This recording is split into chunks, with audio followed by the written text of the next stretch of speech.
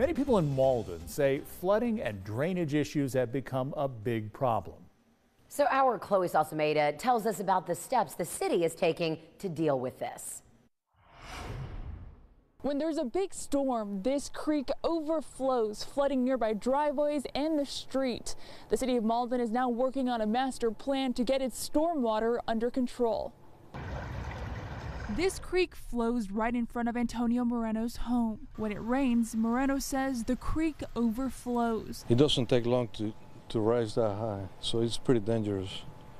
Especially the way the water flows is very, very fast.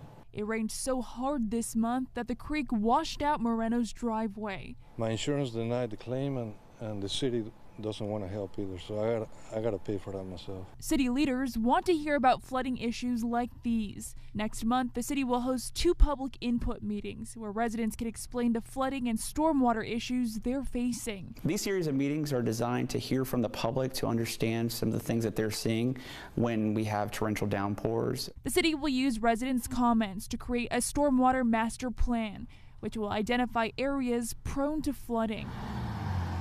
This report will ultimately allow us to apply for federal grants that will help with some of the mitigation activities. City Administrator Seth Duncan says Mauldin's flooding issues stem from the city's location and how neighborhoods have been built. Because we're sitting between 2 river basins, it's just a lot of water moves through our area, and we've had subdivisions that were built in the 70s, 80s, and even early 90s that did not have stormwater infrastructure. It wasn't a requirement until the early 2000s. Duncan says the city has taken steps to ensure that all newly built neighborhoods don't experience these issues. Our new subdivisions aren't facing these problems because they're built for a 100-year storm capacity, which is 4 times larger than the county's requirement.